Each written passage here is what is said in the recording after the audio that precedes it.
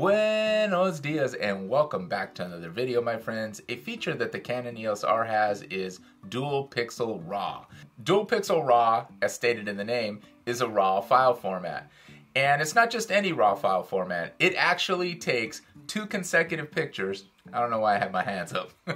But two consecutive pictures, and it essentially creates two identical images with different exposure values. For those of you that aren't familiar or not that familiar with RAW files, they essentially allow you to collect more data in the file so that you can manipulate it later in post or in editing. So if you'd like to start shooting RAW, check your camera's menu system and you can go from there and select whether you want JPEG plus RAW, RAW only, or just JPEG only, or a combination thereof. More specifically, in the Canon EOS R on your LCD screen, go ahead and click on the red menu, also known as the shoot menu, and select the first line item, which is image quality. Go ahead and set your file format to RAW. Go ahead and exit that part of the menu and click on dual pixel RAW and enable it. So now on the back of your LCD screen, you should see the bold letters DPR in white. But in order to take advantage of dual pixel RAW's images, you have to download Canon's Digital Photo Professional 4, which can be found at their website. Go ahead and look down below in the description. I have a link to get you started there. And believe me, we are not sponsored by Canon. It'd be nice. All right, let's go ahead and download Digital Photo Professional 4. Click on the big red download button. Then it's going to ask you to put in your serial number for your camera. It's on the bottom of your camera. Click submit and you're off to the races. You will get a zip file. Go ahead and unzip that file. Open the file. Select your region. Click OK to start downloading. Click yes and agree to the terms. Then the file will be downloaded and click next and you're all finished. Now let's go ahead and open the software. So this is what the interface looks like. Go ahead and load up your SD card or your files. So for example, I have my card listed over here to the left. Click on the down arrow. Click on the down arrow for DCI-M. You will have the Canon EOS R and it will load whatever is on this card. Now you'll notice that all images that were shot with DPR, dual pixel RAW, will actually have that listed in the bottom left-hand corner as that file name for that actual image. We're going to go ahead and select the image and go up to Tools and start Dual Pixel RAW Optimize. So the image you see here is one that I considered using as a thumbnail for my last video. You can watch that right here on the best kit lens ever made, the 24-105. Watch that video, but after this one. It's not a terrible image or thumbnail, but there was a few things I didn't like about it. One thing was the light fixture was kind of leading into the actual top of the camera or into the lens part, and the 24-105 Canon symbol was kind of soft or actually out of focus, which in the end wouldn't have been the worst thing in the world, but since this video was about the 24-105, I definitely wanted you to see that clearly. And my face, for the most part, is pretty sharp. My right eye was definitely sharp, but upon further review, we're going to zoom in on that left eye. It looks pretty good, but I think you can notice right away that the eye on the right, or my left eye, is a little bit out of focus. It's kind of soft. And that's where a digital photo photographer comes in handy, or can. And I warn you, in a little bit we're gonna get right in there, right into those follicles. We're gonna be as one. We're gonna be closer than we've ever been. So one of three adjustments that you can do in this software is image micro adjustments. So I'm gonna go ahead and tick that box.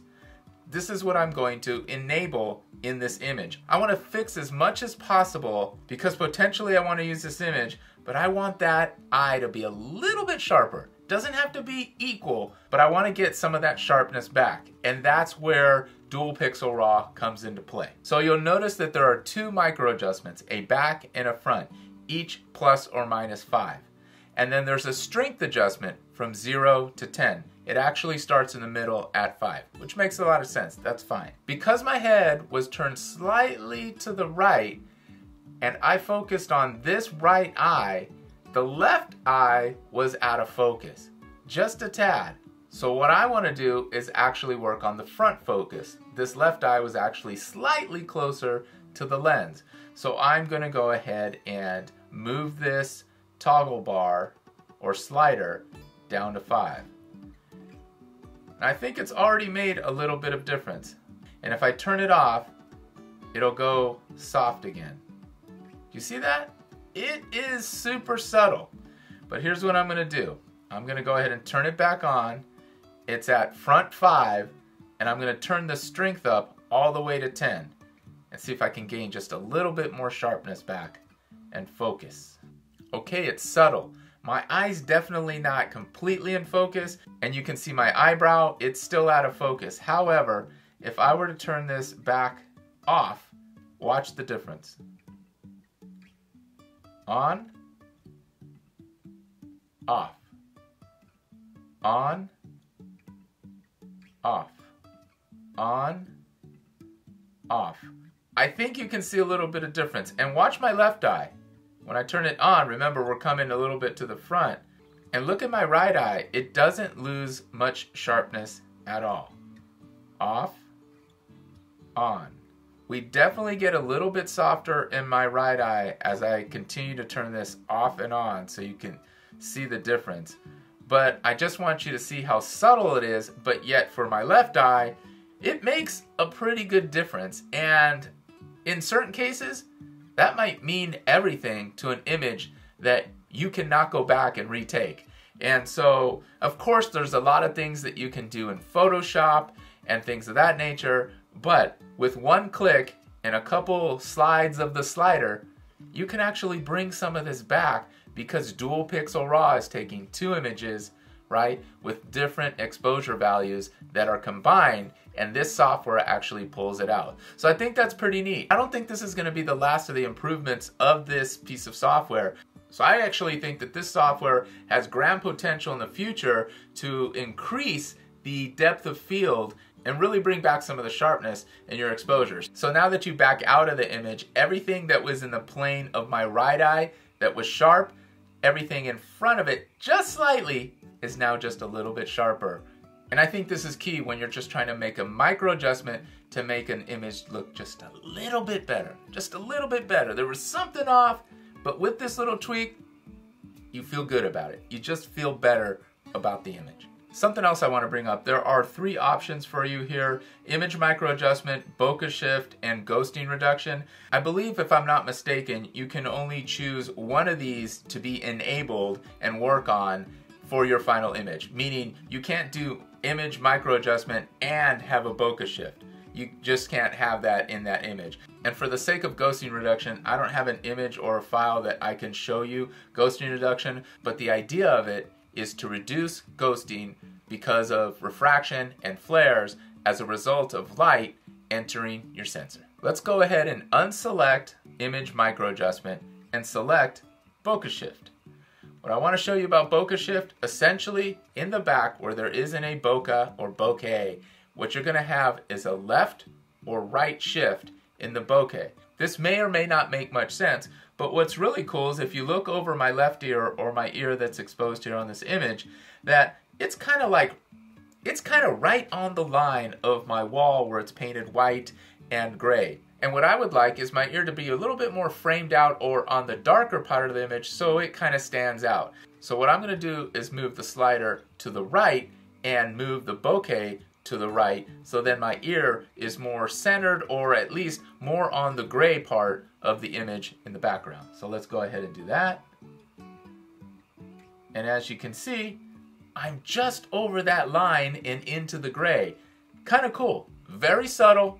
So it allows you to move the image background just a tad to get it in that right spot. Again, it's a micro adjustment itself, but a pretty cool one, I think. So then you just click OK, and congratulations, you've made some micro adjustments to your image. You haven't spent a lot of time on it. Of course, you can use fan favorites, Lightroom, and Photoshop to do a variety of different edits to your image. But this one is very specific to Canon's dual pixel RAW, and these are some of the micro adjustments that are possible. And I see a huge future for this. It's just gonna take time to evolve.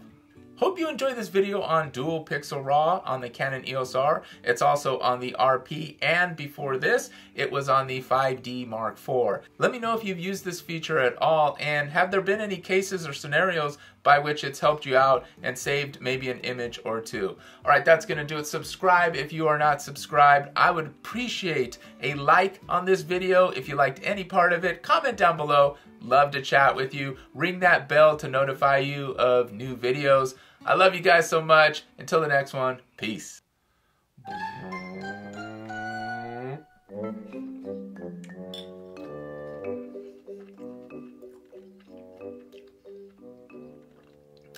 I mean, I don't always eat frosted mini wheats at night.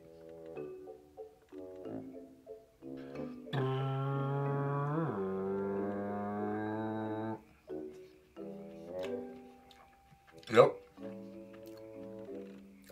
That's good.